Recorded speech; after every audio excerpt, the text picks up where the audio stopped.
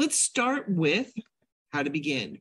So first, before we begin diving into this, I just need to say, if you are, thinking about changing to a whole food plant-based lifestyle, that I would be remiss if I didn't say to you, if you're dealing with diabetes or heart disease, like hypertension, that you need to be very careful in monitoring what's happening to your body, because in as little as 10 days, your body can change. And so this is Dr. Lori Marvis. She did this study that is going to be coming out in the movie. We're going to be showing this in May at the Dennis Theater, the Cape Cinema, at May 7th at 7 o'clock at night, and hope you can come to that, because it's going to be amazing, this movie. And we're trying to get the director and his wife, Kim Campbell. In my humble opinion, she has the best, absolutely most amazing cookbooks out there, okay? There's Plant Pure Nation, Plant Pure Kitchen, and then she just came out with Plant Pure Comfort Food. So amazing cookbooks. And what I love about her cookbooks is that she uses food that you would normally find in your kitchen, as opposed to that one weird spice that you're going to use in one recipe and never use again. She doesn't do that. So, but here's the problem, is most doctors are not trained in nutrition. So it's kind of a conundrum. It's a mixed problem to have, because when you do consume a whole food plant-based lifestyle, your health can change. Your body chemistry will change in 10 days. And so you have to be ready, if you're on medications, to be able to change that. So you really need to you need to understand what's going to happen to your body and how it's going to change. And you need to be under a doctor's care, because your medications are going to need to be adjusted. So this lecture is just for informational and educational advice. It's not for medical advice. So let's just do a recap. What is whole food plant-based? You're eating basically fruits, vegetables, starches. Love my starches. So, and legumes, things like that. So, and what I love about this picture is, look at how vibrant the food looks. How, I love to say eating from the rainbow. And when you start to eat from the rainbow, it's amazing how quickly your body can heal. When you're starting to get away from the processed foods, things that are going to cause inflammation in your body. Okay. So, as I mentioned before, when I win lotto, that's my car. That's what I will be purchasing. And the license plate is going to say Eat Plants. So you'll see me driving down 6 in a blur, hopefully the cops, nobody, I'll fly by them so fast they won't even know I'm there. So kerosene, fantastic fuel.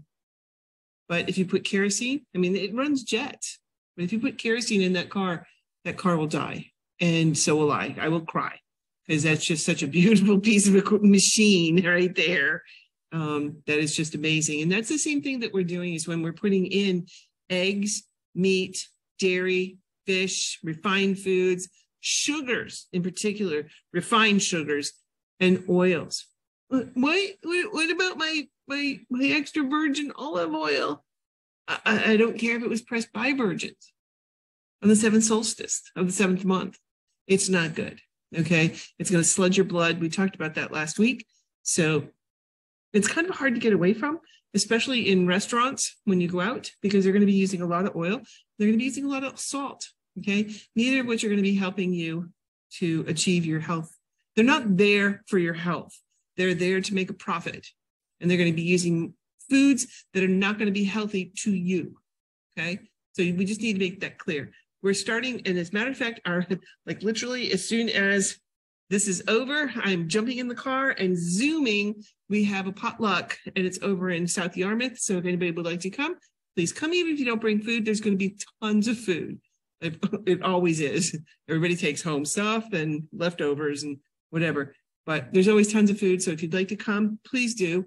It's a great group of people, and we're starting a restaurant campaign about how we can get restaurants on board. We are now officially a pod for Plant Pure Nation. And if you go on their website, we're real. We're there. So, all right. Anyway, so supplements, we talked about this, more in depth last week.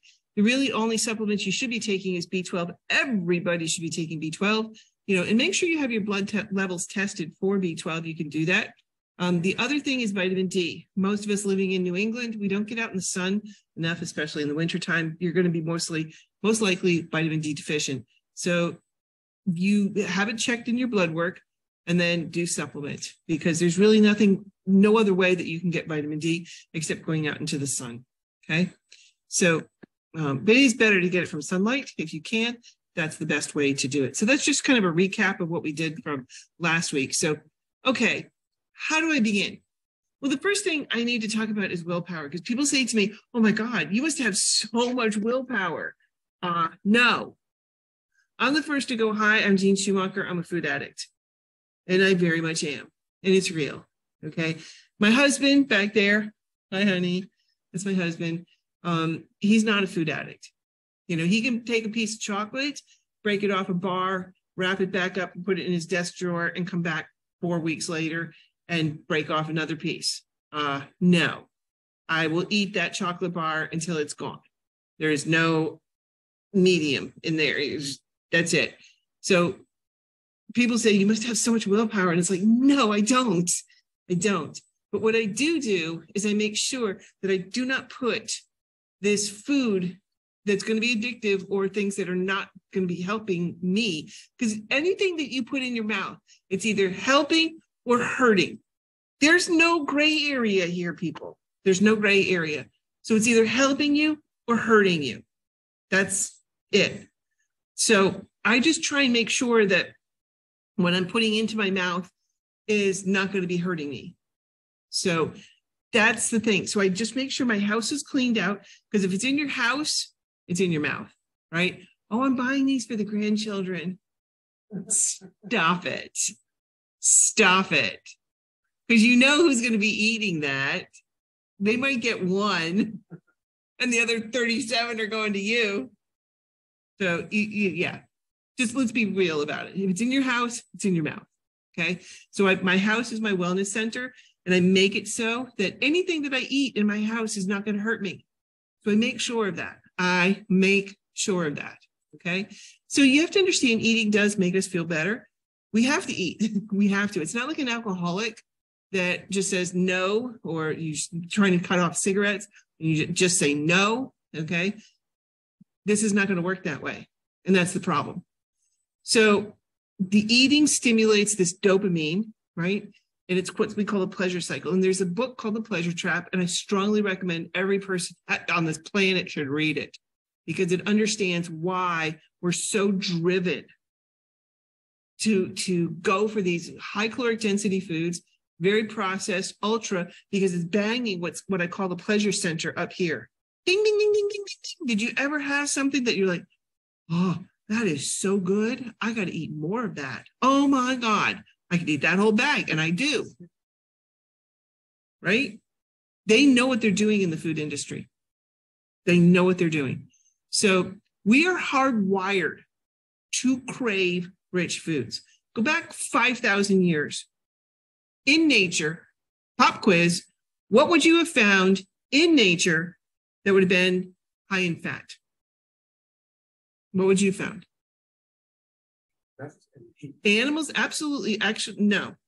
Because they were actually eating grass as they were supposed to. So they're going to be very lean, okay? There's going to be very little fat on them, okay? So they would have been there for the days, if you were lucky to catch an animal, because they didn't want to be caught, just saying, and killed and eaten. They didn't want that. So they would have put up a good challenge and a good fight, right? But they were lean. Not like today, where you have these big chunks of fat rolled into your steak or whatever. That was not then. What else? I heard somebody say something else. Nuts. Anything else? Seeds. Anything else? Yeah, you're going like, yeah, no, there wasn't much. Olives, if you're in the right place. Avocado, again, if you're in the right place. Coconut, again, if you're in the right place. Because that's not going to be growing in cold climates. right? Those things. Nuts for sure, seeds for sure. Okay. So when you found those things in nature, you gorged on them as much as you possibly could. And then you collected all the other nuts and brought them into your cave and stored them there, because that meant the difference between surviving and not surviving. Any little extra fat that you had on your body would have helped you to get through the winter months, because there was no Stop and Shop. Okay. There was no Whole Foods, you had to go out and collect your food. So your life was spent in trying to find a place to live that could give you shelter, but then getting enough food to survive. Okay. That's your day. That's your day. Okay. So once you had, and in the spring, it starts, the greens start to come out. You've got full bloom in the summer, and then the fall, late fall, things that would be harvested then. But then wintertime, you had very little. You can easily go 60 days without food. It's not pleasant, right? But you have to have water, of course. But you could go without that. I mean, obviously, when you're done, you're going to be a lot thinner. So if you're going to survive that without having food, you had to have a little bit of fat on you.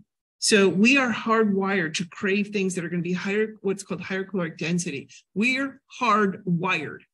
That is not the problem today. You have a difficulty running the gauntlet down the road to not bypass 25 places that are going to have insane amounts of high caloric density foods that are going to be very high in oils, fats, salts, and things that are not going to be healthy for you. So we're not dealing with, we still have a caveman body, okay? But we've covered the food problem. And now it's the opposite, okay? So first of all, knowing that and knowing why we are driven and why we find these foods so pleasurable is because we're hardwired for that, because it meant back in the day the difference between surviving or not surviving, okay? So I also think of this not as a diet, but this is a lifestyle. And you have to know your why. Why? Let's just stop for a second and let me ask you. Yes, ma'am. It did. Okay. You want to troubleshoot or here?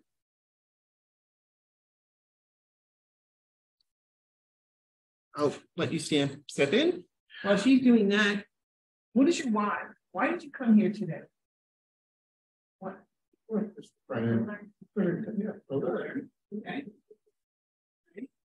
What are other ones? Eat healthy. Eat healthier. Why? For what reason? Why? I know it's good for me. I know it's good. Yeah. You want to be on the ground for your grandchildren? Yeah. Again, to be that rather than being in a nursing home? That's fine. Right? Right? If we're not living longer, we're not slower. Okay. You're not right. I don't know if I shared with somebody like me, that you get moved what I said there, but my mother-in-law went in at the nursing home at 72 for Alzheimer's. Thank you. Okay. That was on my end. Okay. All right. All righty. Go ahead. I'll get it done soon. Okay. Whatever. So no problem. She went in at 72, my mother-in-law. It was $4,000 a month. She died 7 years later, because the average stay in a nursing home for Alzheimer's is 5 to 8 years. 7 years later, at 79, she died. It was $9,000 a month. Somebody shared in one of the other classes, it was like $13,000 they were paying. So are you guys putting that aside for later? So good. Yeah, trying to. Trying to. Okay. So that's good. I'd rather use that money to go like sailing or something, or, so, you've got to start thinking about what is your why, it's not too late. Eric Adams, who's now the mayor of New York City, he had such bad neuropathy in his feet. He had type 2 diabetes, out of control type 2 diabetes.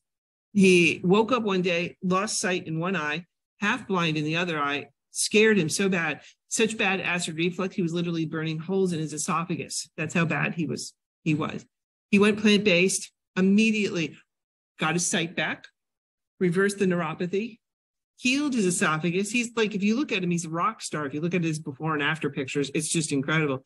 His mother, who was type 2 diabetic, on insulin, 30 years.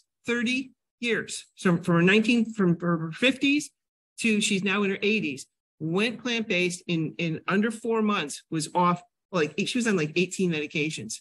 Okay. Completely reversed her type 2 diabetes. No more meds. What? Yes. The doctors aren't telling you this either. Okay. They're just going to keep handing you that script. Say good luck. So anyway, you also have to understand cravings and understand what that looks like. Like when I first started going plant-based, I was like, oh my God, I'm never going to have mac and cheese again. Oh, that is just so sad.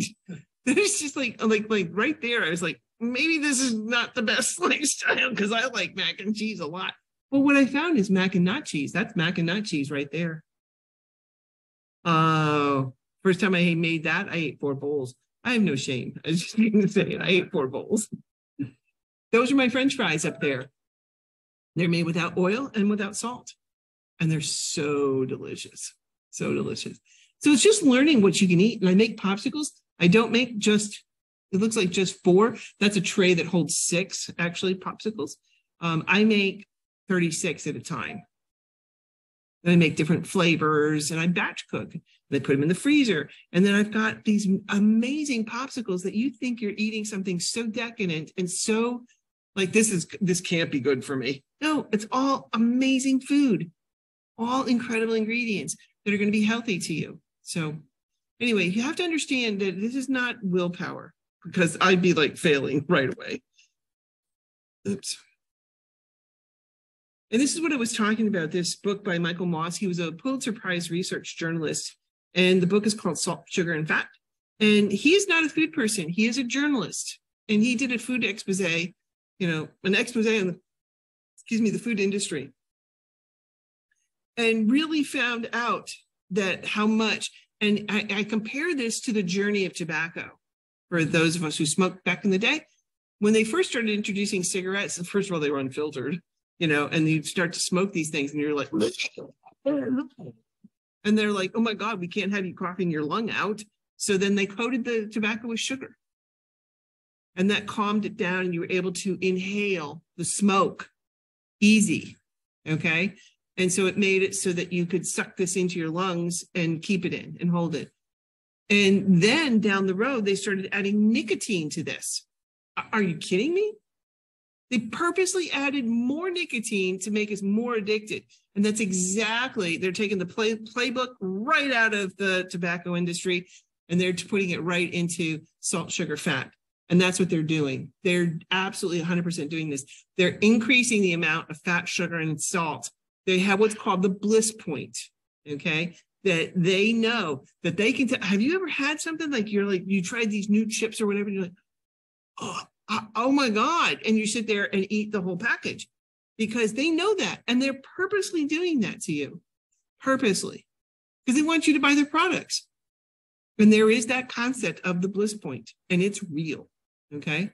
So the food industry has literally hijacked our brains because we now crave this high level of stimulation to the point where you really can't even almost taste real food. And it's so amazing when you get away from this stuff that your palate will literally cleanse itself. And I grew up eating, I was raised the way my mother was raised. We grew up, we had a big garden. We had 5 kids in our family. And I grew up, we ate a lot out of our garden when we froze the rest of it for the year. But we always had we started with a salad, 2 vegetables, and then a meat, there was never dessert. We had 5 kids, please, wasn't going to happen. So that's how we were raised. And that's how I raised my children. But now that I understand this and I understand the impact of these foods, especially like meats, my son and I used to have like knockdown dragouts over the last piece of bacon. Like we would like literally fight tooth and nail for that last piece. Now I cannot even stand to smell it. It just smells so horrible. And one day I was making, like 5 years ago, I was making my own dog food, and I would use a little bit of chicken, just more for flavoring. I would make like 6 months of food in one shot. And I would cook the chicken smelled so bad to me cooking that I kept it in one Instant Pot and I would start putting it outside. So it would cook outside. It was like 17 degrees outside. And it's like, yeah, that's not cooking outside. So we put it in the garage. And my husband went out. He didn't know I was doing this. And he went out to the garage. He's like, honey, I think the septic backed up into the garage because it's like, no, I'm just cooking chicken. That's how bad it smells to us now. And it's not because like, oh my God, we're like these crazy people, you know, oh my God, militant rights can't have, you know, I'm going to throw, you have a leather coat on, I'm going to throw paint on you. No, it's just that our tastes have changed that much. And now, like when I call my family the carnivores because I'm the only one who's changed, the only one. Like from my food, my whole family are food addicts. Like anytime we're together, we're eating from the time we get together till the time we leave. Like seriously. And everything in between. That's it. That's our activities is we eat. And it's this unofficial competition to see who can bring the most high calorically dense food that's going to be the worst possible thing for you. They were wrapping bacon around cream cheese, around sausages. And I'm like, oh my God. I'm just like looking at this going, wow, are we going to make it out of here alive or what? Like, how many people are going to have heart attacks today? Anyway, they've hooked us. The average American eats 33 pounds of cheese, and somebody's eating more because I'm not eating that. Okay. Same thing with the sugar, right? Somebody's eating more because I'm not, you know. And then salt. Oh my gosh. My husband and I went to one of those places where, you know, kind of like a Mexican thing where you can, I want this and this and this and this, and you go down the line. Well, they had an app that you could see like the nutrition information. And thank goodness the line was long because we were on the road. And I said, you know, they've got beans, they've got rice. I can have that. And some salad, some salsa, it'll be fine. I'm like, if I eat this, I will need to eat this in the emergency room parking lot because the amount of salt that I would have ingested in one meal was 2.5 times daily nutritional requirements for salt. For the day, 2.5 days of salt in one meal. I wouldn't eat that in a year. Never mind in one meal. That would have put me right in the hospital. Honestly, my blood pressure goes like that when I have salt. So anyway, this is not our fault, but it is our responsibility. And please understand the difference. We have to take charge because the food industry and our government is not. They're subsidizing things that are going to be totally unhealthy for us, like the dairy industry. Like, okay, think of it this way. We're consuming the lactating fluid of another species. First of all, do you know any other species that would consume another species' lactating fluid? That's to take a baby cow from 60 pounds at birth to 600 pounds in 6 months. Give or take a day or two. That's what that's to do. It's growth. It helps to go growth. That's not what we need. We don't need that. And it's going to encourage things like cancer to grow. It's a growth. It has growth hormones in it. We just don't need it. We're not baby cows. Last time I checked, we're not baby cows. So consuming that lactating fluid and cheese, oh my God, that's even worse. So I did a whole series. There's a book called The Cheese Trap. And it's written by Dr. Neil Barnard. And on my YouTube channel, I have a YouTube channel, Jeanne Schumacher, Simply Plant-Based. You go on there. I took the book and broke it apart. And I got Neil, the author of this. He's an incredible doctor. And we broke this apart into, I think it's like a 6-7 part series. And we dove deep. We dove deep into conversations on this. And it's not that the book is gross or anything, but after you read this, you're like, I'm good. No more cheese. I'm fine. But look at the brain of a normal person down here. Okay. You can see down here. That's a normal person. Look at somebody on cocaine and then look at somebody who's on sugar. Okay. That's what we're talking here. Okay. sugar is just as addictive, and things that are highly processed to us that are very high in sugar. Okay. My husband came home and and it takes a while for me to calm my brain down, literally. So I had been pretty good on a straight path. And my husband comes home one night and he brings this little bag of nuts. Now they were raw, so there was no oil, no salt, and it had some high quality chocolate in this little bag of nuts, or this bag. And for the average person, that would have been fine. But he says, you've been really working so hard at this, and I'm so proud of you. You deserve a treat. And he opens my hand, and he pours this bag into my hand. And I ate, my eyes lit up like, oh, this is all, and I ate it like, and then immediately I'm like, there more? You have any others? Because it was just a little bag. Like, do you have any more? Like, well, I might have another one in the car. I'm like, you might, you don't know? I would have inventory, in my head of every high caloric thing that is in my house. I have an inventory. I know exactly where it is. So every night for about a week after that, hi, honey. Did you bring home any more of those back? It took about a week to calm my brain down, just for that one bag. And some of these things can actually literally spiral you out of control. I have a girlfriend who is 3 days older than I am, and I purposely point out to her that. And at 50, I'm 63. So she had her first heart attack, stroke at 50. And she's type 2 diabetes and a lot of massive other health issues. So after her first stroke, I went over to her house. I bought groceries, I bought books, cookbooks, I bought pans. And I said, and I showed her the movie Forks Over Knives. If you've not seen Forks Over Knives, you have homework for this weekend. That's your homework, Forks Over Knives, okay? That will blow you out of the water, okay? I've probably seen the movie more than 50 times. And every time I see it, get another, it's like, wow, why didn't I get that for the first 49 times that I've seen this movie? Because it's very information dense. Anyway, we watched the movie. I taught her how to cook. I spent the weekend with her, and she did fine for about 6 months. She got off from diabetes medication. She felt better than she had ever felt for years. She went out riding on her motorcycle with her, I don't even know what you want to call him. Him. She went out with him for a motorcycle ride, and they stopped at this place called Blackie's, which is renowned for their hot dogs. And that was it.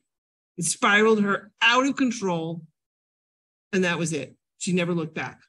Even though she had made such amazing progress in her health, there's some things that just spiral you out of control. And it will take time for your brain to calm back down after eating these foods that are just so highly processed and so high caloric density. So, and we've already talked about like 10,000, 5,000, 10,000 years ago, what would you have found in nature that was high in fat? There was very few things. And it meant the difference between life or death. Okay. Now, today, it is still life or death, but not in that way. It's death because we're consuming way too much of this stuff, way too much. And if you look around, the obesity epidemic is real. It is real. Okay. It's out of control, right? So moving on. I normally do cooking demos and things like that, but obviously not in the library. But so I did the next best thing. So this is how do you make it? And this is part of what I call the Plant-Based Academy is I provide cooking videos just like this. You can't find them any other place. So we're going to learn how to make Simply Stew.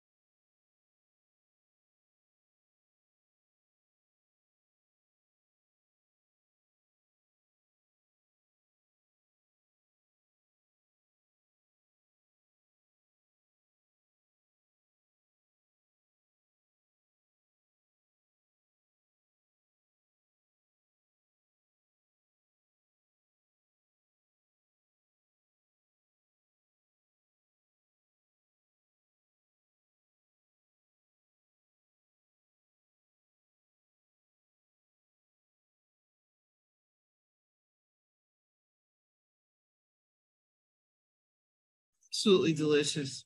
When I do that with, when I do live cooking demos and classes like that, the smell is just phenomenal. That is just wafting through. And I think, and if you've not seen, this is my Instant Pot right here. And the reason why I have it here is because literally we're getting in the car and going right to the potluck, like we're driving there. So I've got not that food, but this is a soup. My husband made that yesterday. It was a sweet potato miso hot pot soup. And so it's keeping warm right now. And this thing, I recommend not one, but two, okay, of Instant Pots. You get the same size. That's the name of the company. It's called Instant Pot, right? You can make yogurt, you can cook beans, you can cook rice, you can steam in it, you can saute. It's just like a pressure cooker. It's more than a pressure cooker. It is a pressure cooker, but it's more. It's a slow cooker. It is cooks soup. It cooks rice, beans, grains. It's just incredible. And what I love about it is you walk away. You put the stuff in and you walk away. Okay, and you come back and it's done. And it's amazing. So anyway, so that's why that's here. Is because literally I'm getting in my car and driving right to the potluck. So find those what appear to me to be ingredients I don't see. Red lentil, green lentil. Grocery store has them. You're just not seeing them. Right. Right. So, but the other thing that I do is I ordered online a lot. It's called Shiloh Farms, Shiloh, like SHILOH Farms. I think it's .com. They have amazing grains, things that you have never heard of. And I just did, and Brewster's going to be putting it on their YouTube channel. I just did a lecture on whole grains versus processed grains and the issues. So if you're interested and want to learn more about grains, boom. But Shiloh Farms has amazing, amazing produce. And it has, you can buy in bulk, so I just order it and it shows up. I like this. It's great. But anyway, it's learning how it's a culinary journey. I mean, people think like, oh my God, it's like, what do you eat? Like grass clippings, tree bark? No, I save that for special occasions. But the variety of what I'm eating now, it beats everything back in the day when I was just eating, because I eat so much more variety now, and the dishes are endless. And I keep coming up with new things. That's a standard question in my house, because I'll be making something. I'm like, so honey, what do you think? Just make again? He's like, yeah, this is good. Or like, oh my God, the dog didn't even eat that one. You get to learn what your palate likes and enjoys, and then you start to cook along that way. So anyway, first cardinal rule of this lifestyle is never go hungry. Because if you're hungry, all bets are off. All bets are off. You can talk yourself into anything, anytime, anywhere. Right? So the first thing is to be prepared. And that is what I call it shop, chop, and prep. So usually around Friday morning, whatever, I'll pick what recipes we're going to batch cook. And I make sure I go down the list and see what I need at the grocery store. Then we go shopping. Then we come home and prep those things like the sweet peppers. We'll cut them and wash them and put them out to air dry. Moisture is not your friend when you're washing vegetables. You want them to air dry before you put them into the refrigerator, because any moisture is going to make it go in like, especially greens, going to make them, they'll like melt right in front of you, like especially berries, things like that. You really want them to air dry. So and then on Sundays, we'll spend a couple of hours in the kitchen cooking. And then I say, cook once, eat many times. So we've prepared food for pretty much the whole week, so that I can just get up in the morning and take stuff out of the refrigerator, and I put it into what's called a mini hot. I work from home now. So I put it into what's called a mini hot logic, and it's a warming tray oven that is phenomenal. And we use it in the car. If we're traveling, it connects into the cigarette lighter. You can heat it up that way. So we can have I like a hot meal personally myself. So I put it in and it heats it up. So by the time I'm hungry, I have a hot meal ready for me to go. So then I have no excuses, right? Because if you're hungry and there's not anything made, well, let's go out to eat. Come on. And it's easy, right? So that's my refrigerator at the end of Sunday. Everything's prepped, ready to go. So I can just pull things right out and ready to roll. That was my, I carry a cooler. Back in the day when I was working, I mean, not from home, but I had to go into school, that I would pack everything into a cooler. And as soon as I got to school, I would take my food out and I'd lay it out just like that. And I'd take a picture of it and then I'd put it up on Instagram so people could see what I was eating for the day, right? And so that just gives you and shows you what was in my food. So there's blueberries back here. I had an apple. These are my nuts, what I call my omega-3, omega-6 nut bowl. And then I put that onto my salad. There's some salad dressing back there. I have some celery, some cucumbers, or not cucumbers, carrots, some peas. Oh my God, Trader Joe's has the English peas that I can just open them up and pop them in like I'm eating M&Ms. Oh, they're so delicious. It takes me back from when my dad grew beans or peas. They never made it into the house, never, because I was always out eating them right off the vine. It was so good. So anyway, and then some kind of, this is like a bean, corn, rice dish, something like that. So I may eat all this food during the day. I may not. Depends upon if I get to it, if I have kids in my face or whatever. But I never went up to the cafeteria to eat because that was dangerous. Warning, Will Robinson, danger. So I never went up there, but I carried a cooler, and that's one of the things. You have to carry your food with you. So I recommend a cooler somewhat like this. It's got a pouch in the front that you can put napkins and silverware. They have pockets on the side so you can put your canteens. And I took one of the nicer ones. They have ones we got to go to the beach that are just beat up to the bands, So I always carry these, and I drink my own water. I have, if you're concerned about water, that's a whole other conversation. I've been studying it for over 25 years. At our house, we have a 4-stage filtration system dealing with the things that are in the Brewster. I live in Brewster, the Brewstertown water. And then it goes through a 4-stage filtration system, which gets most of the particles out. And then it goes up to what's called an ionizer, a Kangen machine. I can change the pH of my water with a touch of one button. And I use it for different things. So depending upon what I'm doing with the water. Anyway, but I carry my own water, and that has lime in it, lime juice. That's very alkalizing to the body. So a whole nother thing. So whole other conversation. Also, the other coolers that I like have another package or place on top. So I put things like warm things that go up on top, and then I put cool things on the bottom. So it just made it really easy. The one criteria that I had to have for the cooler, it had to be tall enough to fit my canteens in it, so to take care of that. So that's step one, is never go hungry. So the other thing is to batch cook. And so this would be something that I could be preparing.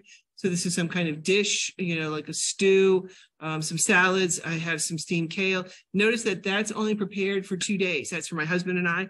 2 days. You can't steam kale any more than that because it just flames out. It just disintegrates so quickly. Same thing with berries, carrots, same thing. Celery, I could make for at least 3 days that it would stay. And I would always have in my refrigerator at all times some kind of grain, some kind of potatoes, sweet potatoes, white potatoes, some kind of beans, lentils, something like that. I would batch cook them so that they're ready and I could pull them out and have a dish prepared and made dinner in under 10 minutes. Okay, because all you're basically doing is reheating up and adding whatever you're going to add to it. So it just makes it, I call it chop, prep, cook once, eat many times. Okay, because I'm very, very busy. I teach full time and I do this on my side, in my spare time. And then I'm lecturing. I have a YouTube. I do a lot. So anyway, so never, ever go hungry. The first step is to create a wellness center. And this is what you're shooting for. No one's going to be this perfect. This is what you're going for and trying to get to, is to get foods that are in their natural state that have been dried, But the first step is to clean out the refrigerator. Because if it's in your refrigerator, if it's in your house, you're going to be using it. So get rid of the cheese, get rid of the dairy, get rid of the sour cream, get rid of the butter, get rid of all that stuff that is not helping you to achieve health. Done. Clean that out, get rid of it, and then start replacing it with good foods. Okay. You want to get good pots and pans. We'll talk about that in a minute. But the biggest piece is to create your wellness center, and that starts in your kitchen. Boom. Okay. You've got to have that done. Right. So that's step one. And then once you clean it out, then you're going to start wanting to replace it with things that are, I mean, just look at the colors on this. Are they not just so beautiful and vibrant? Our eyes, and if you stop and think about it, our eyes can only register a very narrow part of the electromagnetic spectrum. Think about that. And it's only the frequencies that vibrate and reflect and show in our eyes as color, because that was how we can tell the difference between a ripe strawberry and a not ripe strawberry. I don't need to sneak up on a strawberry, period. I don't have to sneak up and hide and catch it because it's there, okay? It's in nature. So that's what our eyes are for. That's why we see color, okay? That resonates with me. Even before, I went plant-based, I'm like, that's beautiful. That is just gorgeous, just looking at that. So, no, sorry. Yes, ma'am. Your produce and your fresh. Like I live by myself, so like right. I buy berries every day, they go bad. Is there a well, it's just keeping moisture away from them and putting them on, putting paper towels, after you've washed, and let them air dry. Then, putting them on paper towels. They never last that long in my house. The berries. That's my new crack. It really is. But the other fruits, it's berries that are the worst. Bananas stay pretty well. Oranges are in their own package. Apples do pretty well. Yeah, you find the berries in the yes, that go so quick. So you just have those. You just have to buy in small quantities. You can't like, oh, they're on sale, 3 for $5. No, you just stick with one, because unless you're going to be making something with them. So anyway, hummus becomes your new mayonnaise. That's your new mayonnaise. And you don't want to get hummuses at the store because they're going to be filled with oil and salt. It's ridiculously easy to make your own hummus. You take a can of chickpeas, dump it into the Cuisinart, okay? Then add a little bit of tahini, which is ground up sesame seeds, and then whatever else that you would like to add to that, to the flavor profile. You can do so many things. Yes? Audience questions. Oh, absolutely. Yep. So the question that I was just asked was, how do you preserve your berries and keep them without disintegrating? You're welcome. So basically just making sure that no moisture. Absolutely. And paper towels to help to absorb that. But berries never last that long in my house. Anyway, hummus is your new best friend. So learn how to make your own hummus. And I'll never forget, again, it's coming to learning how to read nutrition labels. And I was just talking with her about scheduling this. This is a very interactive, hands-on activity. And this is going to be a dynamite room to do this in. It's to learning how to read nutrition labels, because they're going to be hiding things in, plain sight.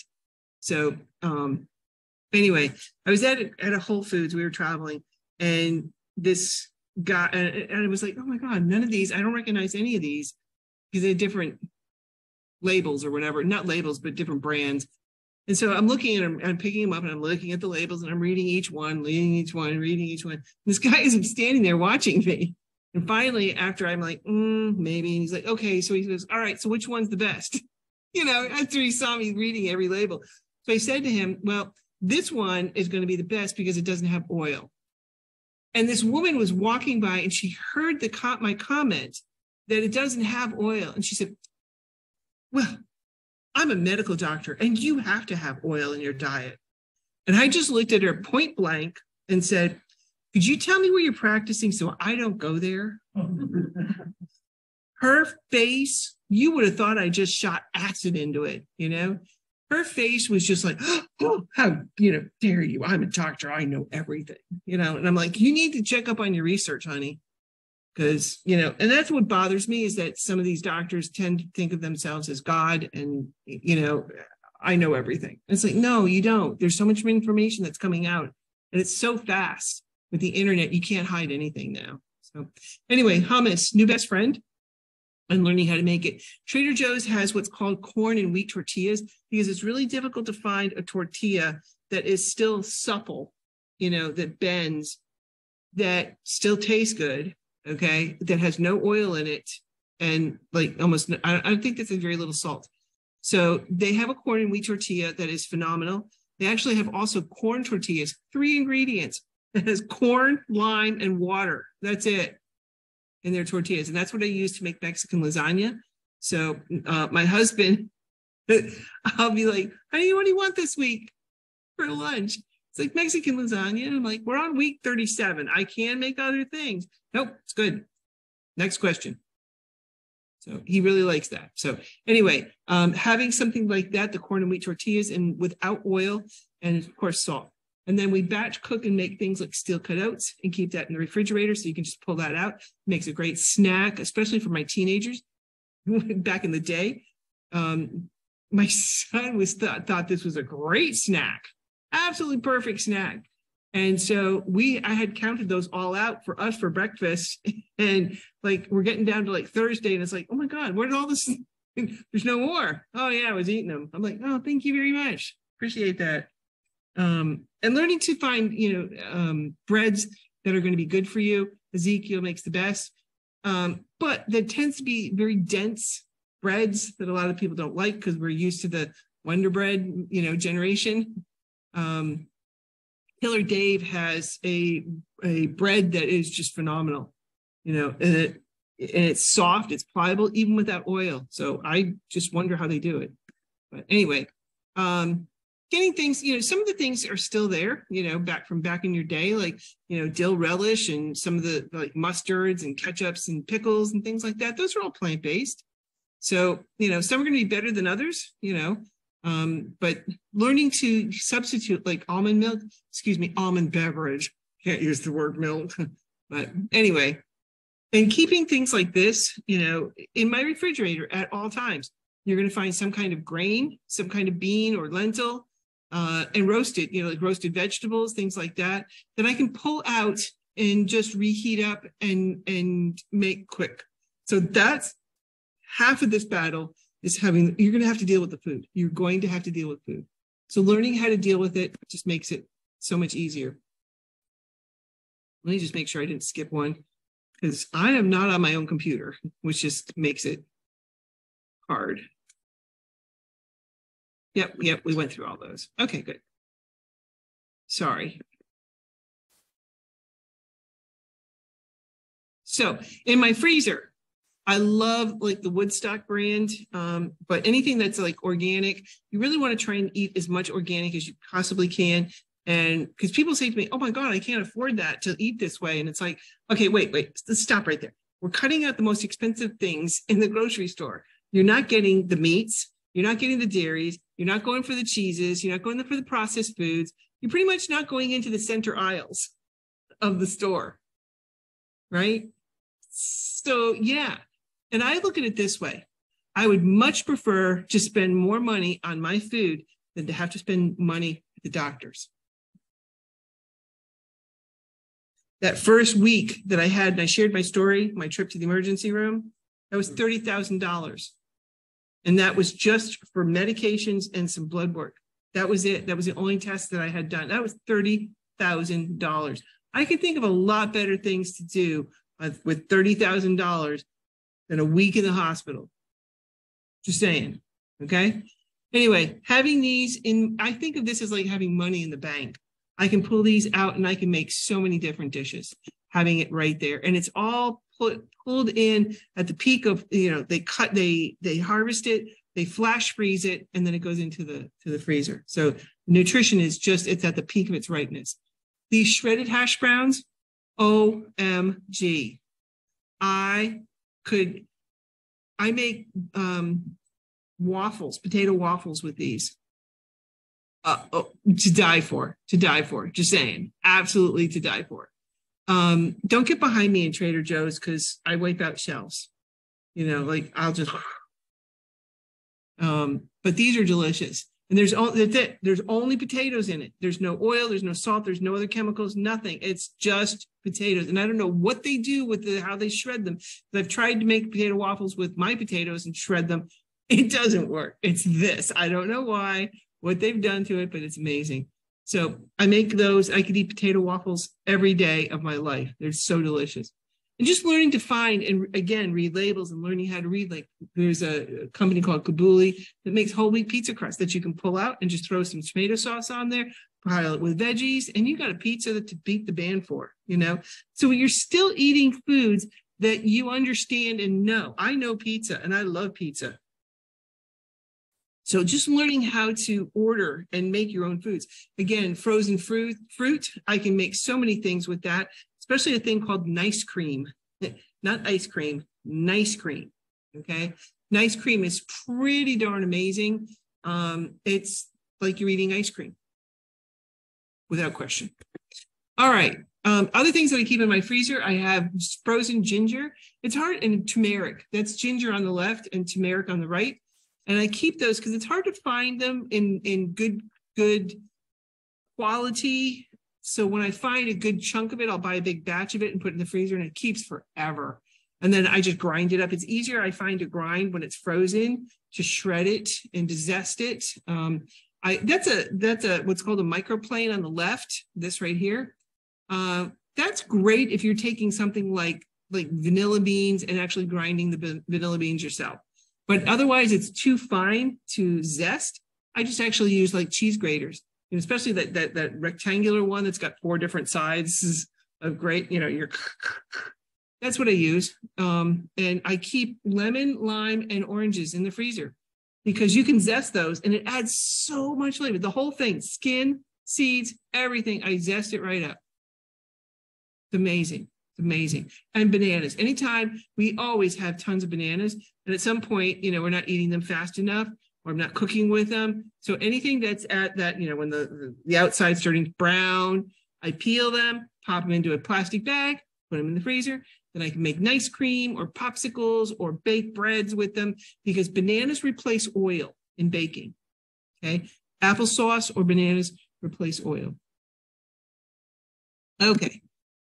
These are coconut milk over there. They've got these ice creams now that are vegan.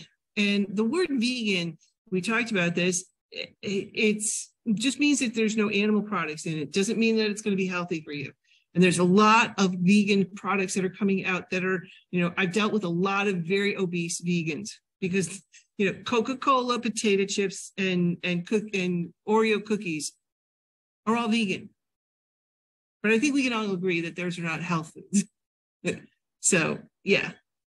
So that coconut milk on the left, that coconut milk means that it's using coconuts, and that has even though it's plant-based, it's very high in saturated fat.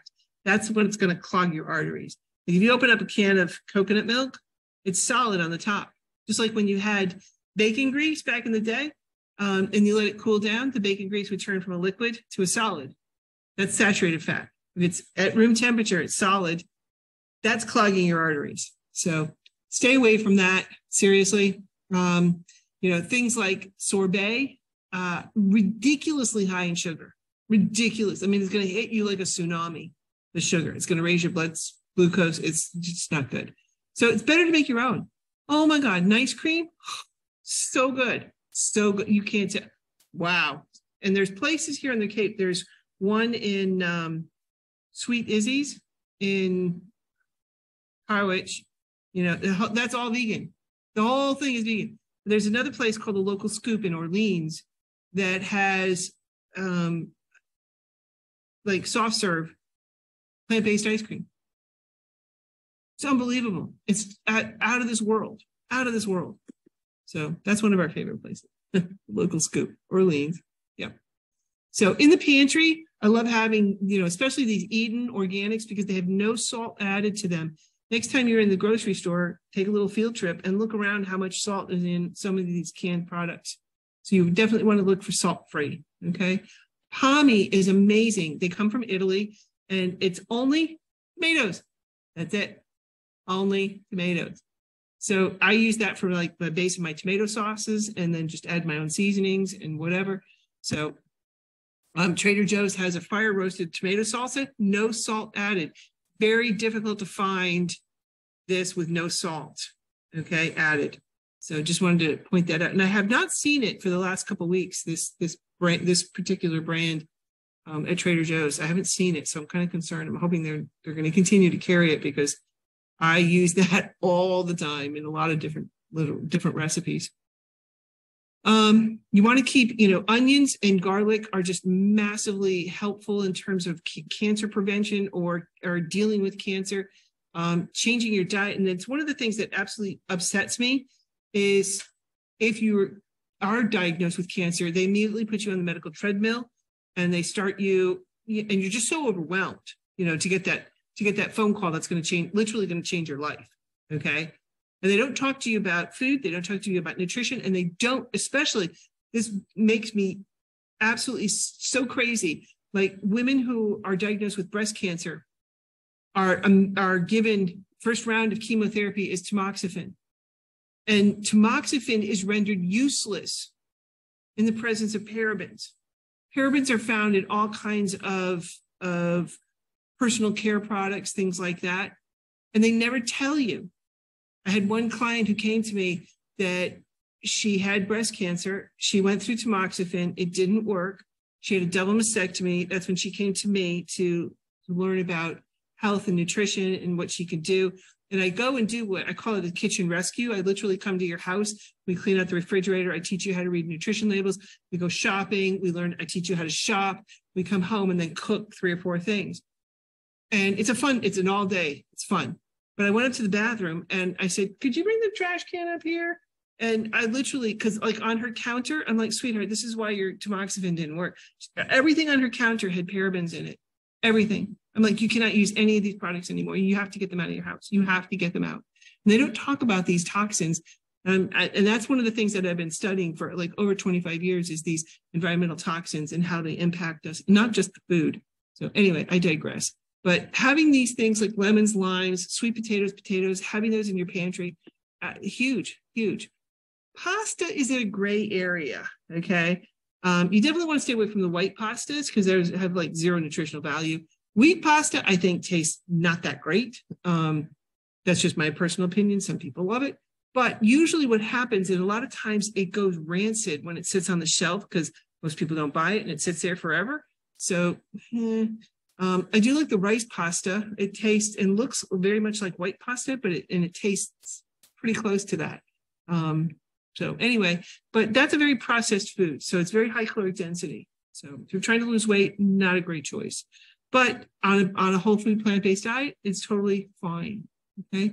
And getting those grains in your pantry. Spices are going to be your new best friend and learning about them. There's a place, I think it's called Atlantic Spice in Truro. I'm afraid to go. I'm afraid to go there. My husband is going to consider intervention. I'm not kidding because I have like 4 racks in my kitchen of spices. I'm not. You can have it in both space, but No, it's true. It's true. you need a bigger house for that. I know. He's considering intervention. He's like, if you come home with any more cookbooks or spices, we're going to do an intervention. And I'm like, okay. So I'm afraid to go to this place because I'm like, yeah. Anyway, but spices are going to make all the difference and make this life worth it. I mean, like 100%. This is not about deprivation on any level. This is not like caloric restriction. No, I do not count. I don't weigh anything. I don't put portions out. I eat. And this is the first time I've ever been able to lose weight. I've lost over 100 pounds. I've healed my thyroid. My husband's reversed multiple sclerosis. I've healed fatty liver syndrome. No more migraines. I mean, I'm just in vibrant health. I'm not in pain. I move. I can move around, except when I'm on the Zoom camera, I have to stay right here. So anyway, but so is for sweetness, what I use is basically dates. Dates are nature's candy, okay? Date sugar is one of my favorites to use. And don't try and buy date sugar like at the local stores here, and I'll tell you why. Because date sugar is like brown sugar, and it gets hard and like cakey, So I just rather get it on Amazon or like from Shiloh Farms, or there's another one called Date Lady. I love hers. That's pretty good stuff too. But it's just ground up dates, and the nutritional value of dates are like up here, and like, you know, like maple syrup and honey are down here. Like it's at Jedi level. Like the nutritional value is just so much better. So maple syrup I'll use if I need a liquid to use in something like a tea. I drink tea, so I'll put a little bit of maple syrup in there for sweetness, because you really can't put the date sugar because it clumps it up, and doesn't work well in like a hot liquid like that. Applesauce I'll use in place of oil. Applesauce or bananas, you know, mashed up works. The purpose of oil in baking is to provide the moisture. That's what the applesauce and bananas do. Okay, so these are, again, higher caloric density. So if you're not dealing with weight issues, these are great. This one is my husband's favorite. It's called Moo Moo Muesli. It's organic. It's just got flax seeds, raisins, dates, cranberries, almonds, and coconut, and it's organic. And it comes from the state of New York. We just buy it. You can't find it around here, at least in the grocery stores. So I just order by the box. When we get down to the last, we get a bag of, that's like a bag of it right there. When we get down to like the last bag, I'll order just another box of 10 and go from there. So that is my husband's absolute favorite. Okay. And just finding cereals that are going to be, you know, whole food plant-based, but know that these are going to be higher caloric density foods. These are not for weight loss. Okay. So if you have a son, you know, kids, athletes or whatever, these are perfect, you know, for them. These, if you're, and there's a key word here that I use is plant strong versus plant perfect.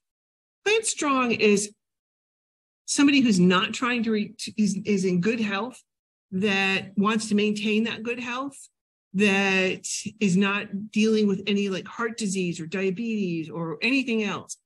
They can then incorporate some things like tofu or some almond butter, or to have a few nuts. Nuts are like calorie bombs, okay? First of all, they do contain a phenomenal amount of micronutrients, but we tend to, let me give you an example. My mother used to get for us at Christmas time, that big bag, it's like 5-pound bag of nuts. And she'd put it on the coffee table with the nutcrackers and whatever. And that would sit there till like February. And the last dregs were the Brazil nuts, because they, you know, you needed a chainsaw to get those open, you know, like, so you'd crack like 3 walnuts and then you're like, yeah, I'm good.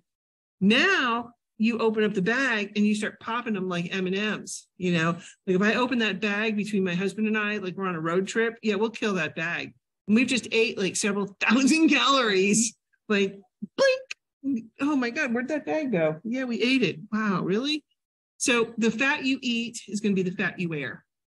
Okay. And fat, in terms metabolically, will roll right into your fat cells because they want to save it for later when you don't have food. When you were in that feast or famine stage, when you were in that famine, that's when those nuts would come in handy, that fat that you rolled into it. That's when that was going to come in handy. We don't have that problem anymore. We don't have that famine stage. So that's a big, huge problem. So these are things that are, you want to think of them as treats, okay? Rare treats, because they're very high in fat, right? And then the other word, plant perfect, is somebody who is dealing with heart disease or diabetes, or has to heal their body for, in whatever reason. You've got inflammation or arthritis. Arthritis is just, again, it's dealing with inflammation. Once you can calm the inflammation down, these things all start to heal. It's incredible. So, you know, if you're plant perfect, you're going to stay away from these kinds of foods. You're going to stay away, okay? So they're high caloric density foods. You're going to stay away from them until you've healed, all right? So now, this is an Instant Pot right here, and I can't say enough about it. I have a lot of them. So this and that right there, to me, just makes it's the biggest difference in this lifestyle, is having these, not 1, 2. And then I buy extra liners because the liner comes out, okay? And this is not on steam right now, so I can open this up. So one of the things I wanted to show you is that this liner comes out. So you can take it out to wash it, which I love, and it's stainless steel. So this is just one of the most amazing pieces of equipment that has been recently invented. Absolutely mind-blowing. Anyway, must have, okay? This right here, this is an air fryer. Nice to have. And some of the ovens now are coming out with air fryers in them. And so, but this is nice to have. This is not a must-have. This is nice to have. It's nice to be able to fry things and without oil. So my French fries don't quite look like that, but that's with oil and salt. Mine don't have oil, mine don't have salt. Vitamix, must have. Not specifically a Vitamix, but you need to have a blender, high power. That blender is 11 amp base, like the lights dim in the kitchen when I turn the blender on, okay? So you need a high power, but that can take shoe leather down to the cellular level, okay? It just blows away any other blenders. Now there's some other blenders out there that are equally as good, but nothing in terms of durability, in terms of, you know, whatever. So I'm not a rep for the Vitamix company. Just saying. That's one of the original ones that have the instant reverse to it. You're right.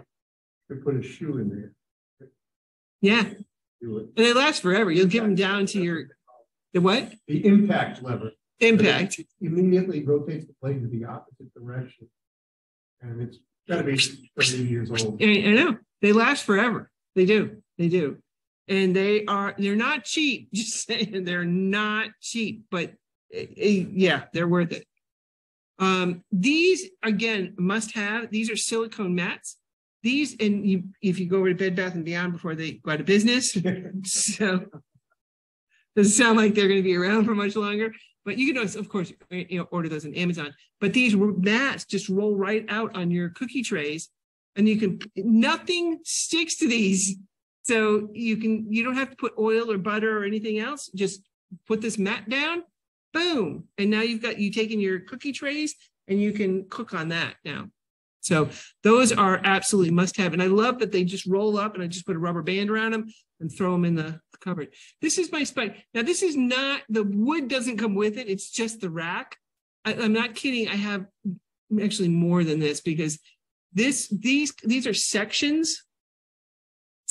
So like I have like maybe 1.5 tall of those and like 4 of them on my wall in my kitchen, and they're full. Like they're jammed in there. So these are some other things. I recommend a good pan is Swiss Diamond. I've test drove a lot of pans, as my husband can verify. Over the years, we've been married 15 years. This is round 2 for both of us. So I've switched I bought these Swiss Diamond. They're made in Switzerland. They have different proprietary information in terms of what they can sell and what they can't. It's completely different over there. So from Europe, much better than here, made in the United States. So Swiss Diamond, I've had these pans for about 5 years. They're just as good as when I bought them in terms of the surface. So I strongly recommend those. This one on the bottom is what's called a handheld mandolin slicer. Most mandolin slicers are like very bulky. They're going to take up so much room in your kitchen and you're never going to use them because it's a pain. Take them out, put the blade in and find, where'd that blade go? I can't find that other blade. Where'd that end up? Because they get shoved around into the cabinets. Anyway, this is just handheld. It's flat. It goes right into the drawer. I use it like almost every day. So that's a really nice to have because I use that especially for onions. Chopping up the onions just makes it so much easier. That zester on top is, again, like I said, it's too fine to grate things, most things, especially like if you're doing any kind of citrus or ginger or whatever. I just use a small like cheese grater, so much better. Parchment paper, you can then use that to line your glass dishes. So you can still use your glass dishes, because before you would have to put something like Crisco around it or oil so the stuff wouldn't stick. Well, you just got parchment paper. Done. Next question. So I love having a pot rack in my kitchen. It just makes it easier to have everything right there and accessible instead of having to bend over and get them out and unstack them, you know, from if you're in cabinets and whatever. I just love having a pot rack. It just makes life so much easier. Okay, so those are a few of the strategies. Ooh, berry delight. Like I said, berries are my new crack. So we're going to learn how to make berry delight. This is just so easy, but so delicious. OMG. Just saying. Okay, here we go. Berry delight. And this is kind of like me. I'm in your face.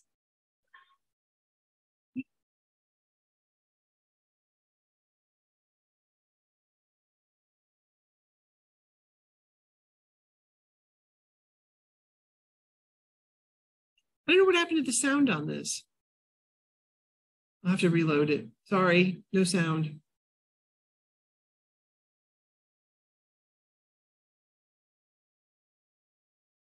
You can see that's a bigger grater, especially for lemons. You really need to have a bigger grater because otherwise you'll be there for 4 days, you know, with a smaller grater.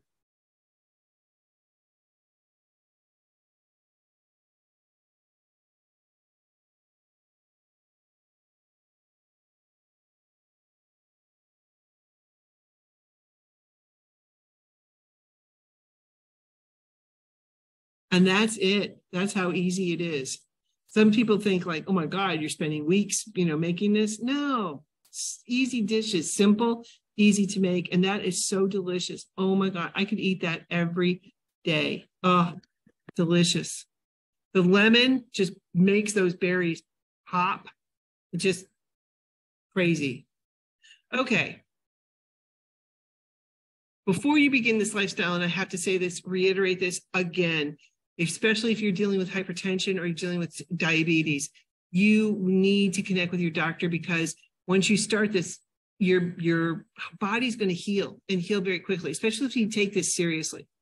Like one of my clients that I was dealing with, he had blood work done. His cholesterol went, and he had blood work done 3 weeks later after he started with me. Oops, my bad. He started and his cholesterol went from 279 to 99 in 3 weeks. His doctor was like, there must have been an error in blood work.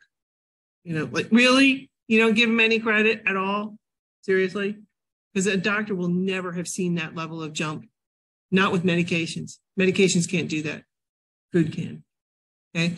So your body will start to heal and heal very quickly. I kid you not. You can't do this. You have to take this serious, though. Like, you can't be like, I'll do a little bit here, do a little bit. I mean, it's good, you know, the more you do, the better you do. It's great. But especially if you're dealing with hypertension or diabetes, you have to be very strict about this. Because I compare it to this way, right? I've got a good punch. I'm a pretty strong woman. I've got a good punch. What if I come up and I hit you in the arm every day, the same place, with every ounce of fiber of energy that I've gotten, I hit you in your arm. In 2 weeks, what is your arm going to look like? It's going to be black and blue. It's going to be swollen. It's going to be so painful. You're not going to be able to move it. And you're going to go to the doctor, and the doctor's going to be like, oh my goodness, I'll give you some steroids for the inflammation. I'll give you something for the pain. But if I just stopped hitting you,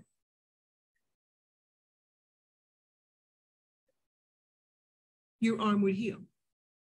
Now, when you go plant-based, and if you are very consistent, especially if you're dealing with type 2 diabetes or hypertension, every time I come up and hit you, okay, let's say I stop hitting you, and then I sneak up behind you one day, and I go, and I hit you in your arm. If I come up and hit you in the arm, it's going to hurt. I promise you. It's going to hurt, okay? And it's going to take how long? Especially as we get older, it takes our body longer to heal. Have you noticed that? Have you noticed? Okay. So it's going to take your body a long time to heal from that one punch. That's what's happening when you deviate and go back and forth between a plant-based diet and then eating other things that are going to cause inflammation into your body. Okay. So it's real. It's real. Okay. And I know for myself, I cannot have salt, cannot have salt. And if I do, if I go out to a restaurant, and it's going to be plant-based because I'm not eating unless I like sneak in something that I'm not aware of. But if I'm eating something with and if you go out, they're going to have salt in it and they're going to have oil. If I eat that, it's going to take about 4 days for my blood pressure to come back down. And it will jack up high. I'm not kidding you. High. And it'll take about 4 days for my body to process that one meal. Okay. So that's what happens. You have to take this very serious. Like, I've been good. I deserve a treat. Have we all done that? Right? You're on that diet. I've been good. I need a treat. And so you deviate, you eat something that you know you're not supposed to have. Well, instead of thinking that way, think about what can I have as a treat in my plant-based world? Nice cream. Oh my God, I make a German chocolate cake. I make that only for his birthday once a year because I could just swim in that. It's so good. But it's high caloric density, and that's a treat. He gets it once a year. Okay. So there are things out there, they're higher caloric density, not meant for weight loss, but that's what I call my cheat, right? My cheat. The problem is, as I say this, you need to check with your doctor before you begin this and you want to get a blood work. You need to be doing blood work like quarterly, if not 3 times, 3 times a year, 4 times a year, something like that. You need to do that because your blood work is like your report card, right? It's your report. It's how what's going on underneath here, and it's telling you exactly what nutrients you need. I do a full panel, especially for nutrients, to see if I'm deficient in anything, especially vitamin D and B12. Those are the big ones right now that everybody should be pretty much, if you're living in New England, you definitely need to be checking your blood work for that to see where your levels are. Okay. So the problem though, is most doctors are not trained in nutrition. And I can tell you story after story after story of doctors, and my own personal doctor, when I first started on this, my C-reactive protein, which is a measurement in your blood, it measures inflammation, and it's one of the basic indicators of heart disease. And my C-reactive protein was off the charts. And she just basically sat down and said to me, look, you're on track for a heart attack. And I'm like, okay. So this was in the beginning when I was changing it. And I said, I'd like to redo my blood work in, a couple of months. And she's like, why? I said, well, I want to see what changes, like, especially the C-reactive protein. I want to see if I can get it down. She's like, no, it won't come down. It will never come down. Once it gets this way, that's it. I've never seen it come down until now. And she kept arguing with me, like, the insurance company is not going to cover that. And like, okay, humor me. I'll pay for it. If I have to pay out of pocket, I'll pay out of pocket. But just be ready. I want to do this again. It's like, okay. Blood work came back. And guess what? Wonder of wonders. My C-reactive protein was way down. Way down. Her response was, well, it was probably bad blood work the first time. I get no credit at all? She's like, no, because I've never seen C-reactive protein come down. That, and then when my thyroid started going, she immediately put me on synthetic thyroid. And she handed me the prescription and said, handed it to me. And I looked at it and it had 4 refills circled on the bottom. And I'm like, how long am I supposed to be on this? And she's like, she looked me straight in the eye and said, forever. This will be the rest of your life. No, I don't do drug. I'm not a drug person. No, I can't. No, I've never seen anybody heal their thyroid once it goes. Never. Just can't do it. Until now. I loved showing her up. I did. And she would blame it a lot on bad tests, blood work. I got no credit. So you can do this. It is probably one of the best things that I've ever done in my life. I cannot lie. I have no pain. I feel amazing. When I stop and think about before I went, because Dr. Neil Barnard has a book called Your Body in Balance, which is all about your thyroid. okay, and keeping homeostasis within your body. And I'm one of the case studies for him. And I remember talking to him about this when, we were at a conference, and I said, so Neil, what's your next book? And he's like, well, I'm talking about your thyroid. And I'm like, oh my God. And I'm like, he's like, how people can heal it. I'm like, that was me. And he's like, you're kidding. And I'm like, no. And so he made me go to my doctor, and I said to her, I would like to come and see my file. And she's like, what? I said, I want to see my file. My file was like this thick. I've been with her for like 10 years. Like my file was like this thick. And as I was flipping through and I was taking pictures and documenting everything I took with my camera, with my cell phone and camera, and then I was sending them to Neil because he wanted to verify, and document my journey, And so I'm looking through this file going, and I always thought of myself as pretty healthy. And I was like staring at this file of just like test after test, and I'd be going in and I'd be sick with the flu and this and that. And I'm like going, I was never healthy, was it? It was just like one of those come to Jesus moments, like this reality hit me hard that I was not healthy. And I would get, and it says, as a teacher, you have kids coughing, hacking, sneezing on you all day long. That was one of the cardinal rules. Is the first sneeze of the year in my classroom, I would immediately stop my class, stop my lecture, and we would watch a sneeze in slow motion.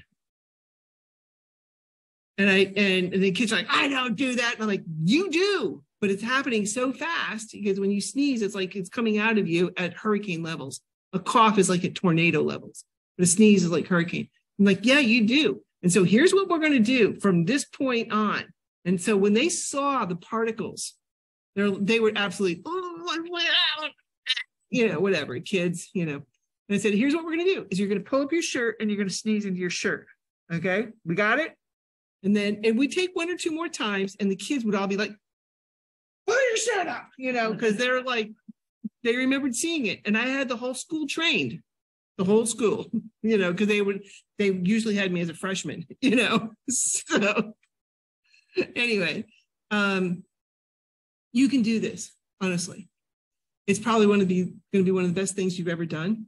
And especially if you have children or grandchildren, you can start teaching them, because it's going to be a complete reversal of everything that you've learned. It's going to take time.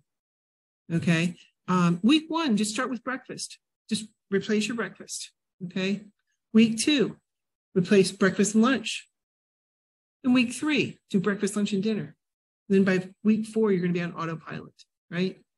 And I say to you with all sincerity, try it for 30 days. You don't have to make this a lifestyle. Bless you. Thank you. No, we had that conversation, not in the arms, because it reflects off and pull up your shirt. And, sneeze into it. Okay. Anyway, but you can complete this. Okay. Do we have a question or? You do have a question. Yes. Our question. Where can you purchase Kabuli pizza crust? Where can you go? A Kabuli pizza crust is made. It's called Kabuli. You have to buy them in bulk. Okay. So you can get your store to buy them. They come from a place, and I can't remember, in Texas, but you can Google Kabuli pizza crust and find the company. But you have to order from the company. You have to buy like I don't know, like 10 or something like that at a time. So I just throw them in the freezer, when I would buy them and throw them in. So yes, ma'am. I think I've gotten all the rest of it.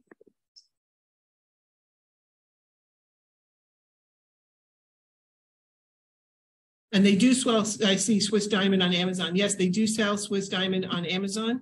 And sometimes you'll find they have a price, like a package of them, and they're cheap. Oh my God, I couldn't believe the price, because individually they're a little pricey, the pans. They're, range like, about $100 or so about a pan. And I found a package of 10 for like $300-400. I was like, wow, score. My daughter's getting that for Christmas. So anyway, by the 4th week, you can roll into this. And once you get on autopilot, I don't even think twice now. I'm so on autopilot. It's just the beginning is a little bit of a learning curve. You have to learn how to read nutrition labels. That's, one of the things we're going to be doing next in the next lecture is going to be tips and tricks and cooking hacks. And I'm going to teach you a couple of the basics of reading a nutrition label. There's a lot more to it than what I'm going to teach you, but they're hiding things in plain sight. It's smoke and mirrors. It really is absolutely insane. Just got another. Sorry. That's okay. There's one more here.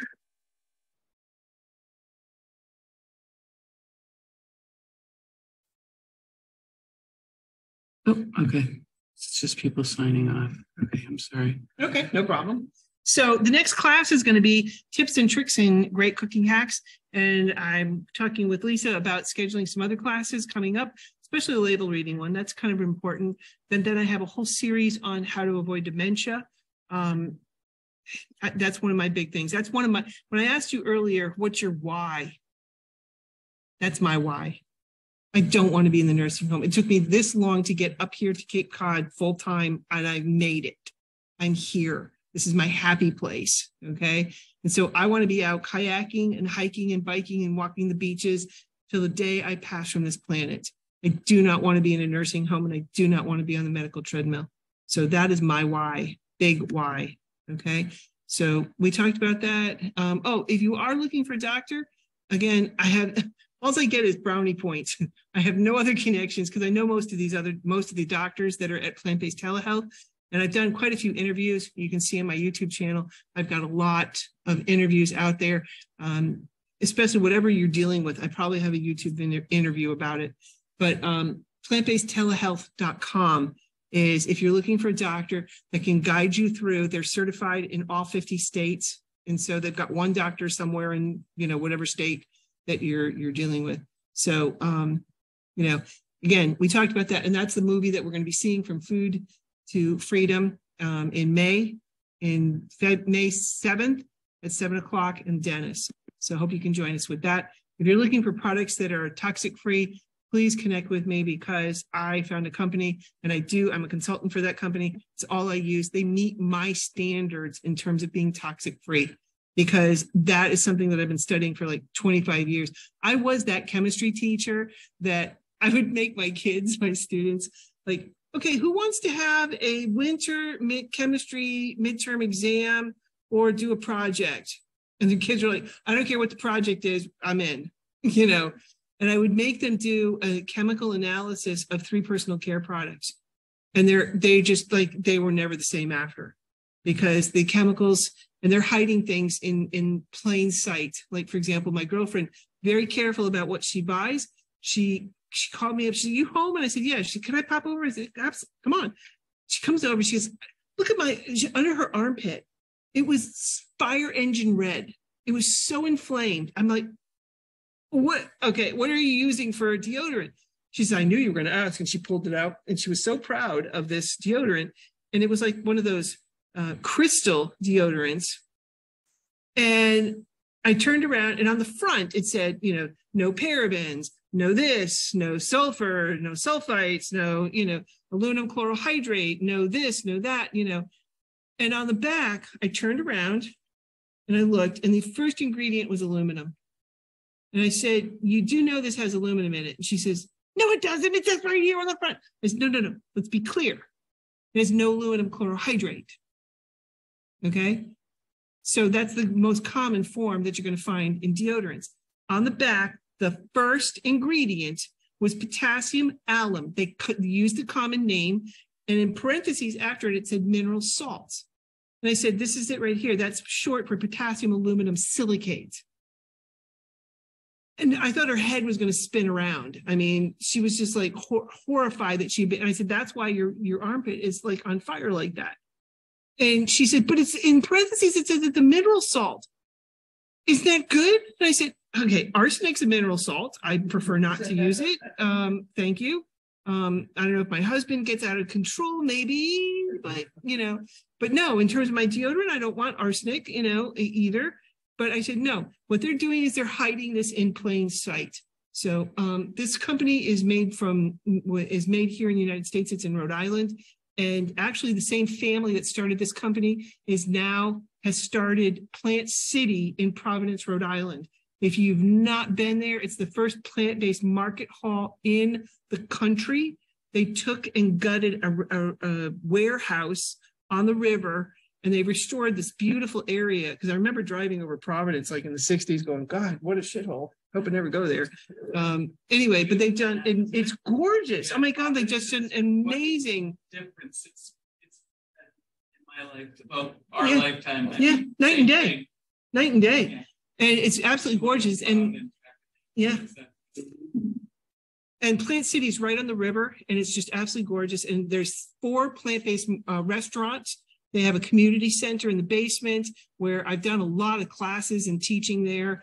And then they have a coffee bar. They have a little shopping area. They have outside that you can go and sit outside and eat. And it's just amazing. It's the same family that started this company, started Plant City. They were supposed to open up 10 of these marketplaces a year for 10 years, and then COVID hit.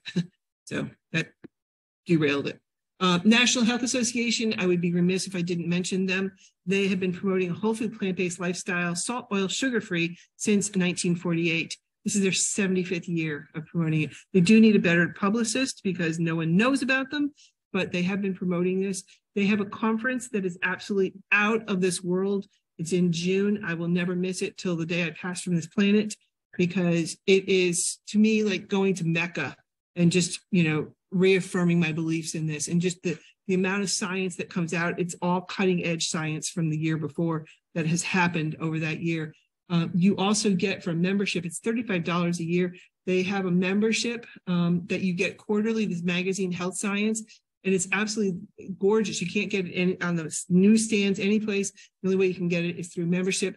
And I just want to point out right there, it says, how toxic are your personal care products? That is me. I made the front cover. That was the last magazine. Anyway, just wanted to point that out. I cannot say enough that there's no advertising in this magazine. They always have recipes in the back, but it's always cutting edge, what's happening, what's going on.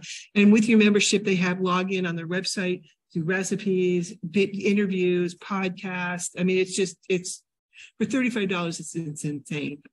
Everybody does it. Everybody that's involved with it, it's all volunteer. Okay. So please do connect. If you're on Facebook, there is, we are now an official pod for Plant Pure Nation. So what does that mean? Well, we have group gatherings, and literally as soon as we're done here, I'm like scooting over. We're over in Yarmouth. What is it?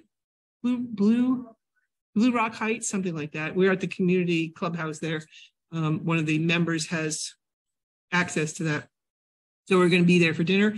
And so there's 2 Facebook groups, Plant-Based Cape Cod and then Green Nosh Cape Cod, either one of those groups. Joanne started this when she came up. Joanne is my co-partner, co-leader in the group. And she has been oh my gosh, a long time, but she is what's called Physicians Committee for Responsible Medicine. She's completed the Food for Life courses. And so she does a lot of work with cancer people and helping people to deal with that. I'm also doing Dr. Michelle Tollefson asked me, she is one of the big poo-poos in the American College of Lifestyle Medicine that certifies medical doctors. She is a medical doctor herself and teaches other doctors. And she asked me to co-work with her on this trip to Costa Rica. So see, if you're looking for an immersion, this is going to be a week-long immersion in Costa Rica at one of the blue zones. Blue zones are areas in the world that are 100%, that these areas that people lived continually into their late 90s, early 100s, that their mind is intact, their body's intact, they're in no pain, they have no health issues. They live right up until the day they usually pass quietly in their sleep. And, they're up one day and then the next day they pass. And that's how I want to go. That's what I want to do. Anyway, we're going to the Costa Rica. We're going into one of the blue zones there and meeting with some of the people. And I'm in charge of food. So I'm trying to make Costa Rican dishes. The chef, it's a Michelin trained chef. It's a 5-star hotel and all this good stuff. So if you're looking for a great adventure, Michelle started telling me about, like, there's this 1,000-foot volcano that they've got this water slide that he built on the side of it. I'm like, okay, I'm in on that one. And she's like, okay, but then there's these mud baths. I'm like, no, you can lead that activity, Michelle. You can go do, I don't want to put mud all over me. No, you can go do that one. She's like, oh, but it was so much fun. Good. You lead that one. Anyway. All right. Questions?